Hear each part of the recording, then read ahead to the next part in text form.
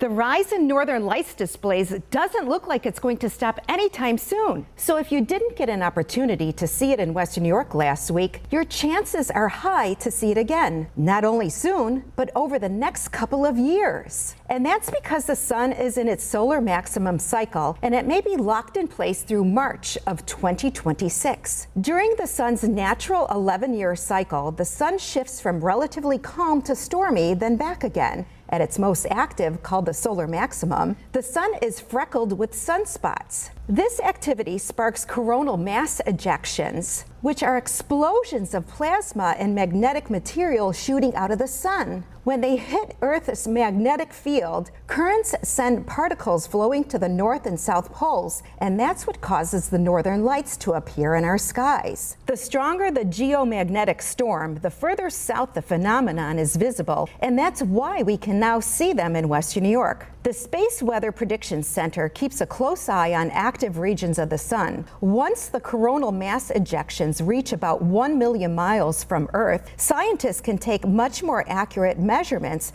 and make good predictions when the aurora may be seen. A good display may last between 15 and 30 minutes, although on occasion it could extend to a couple of hours or even longer. It's important to be in a dark, open place with clear to partly cloudy sky conditions. The peak of this solar maximum cycle is predicted to happen sometime between now and March of 2026. So if you didn't get a chance to see the northern lights displays, it's most likely you'll have an opportunity to see it again.